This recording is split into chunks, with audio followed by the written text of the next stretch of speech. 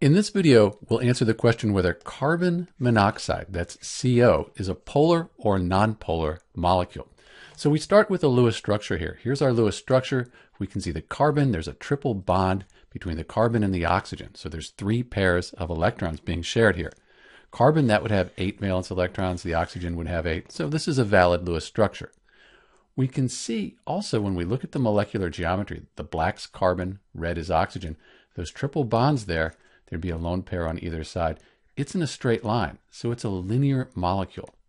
Since it's a linear molecule, we could look at the difference in the electronegativity between the carbon and the oxygen and then determine if it's polar or nonpolar.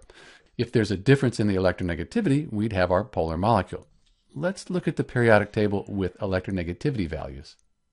So here is carbon 2.55 and then oxygen 3.44. Because this difference is greater than 0.5, but still less than about 2, we say this is a polar covalent molecule. And because our oxygen here is more electronegative, it's going to have a slight negative charge, a partial negative charge. The carbon will have a slight positive charge. That's because the electrons, the valence electrons in these bonds here, they're going to spend more time around the oxygen because it's more electronegative. That makes carbon monoxide a polar molecule. This is Dr. B, and thanks for watching.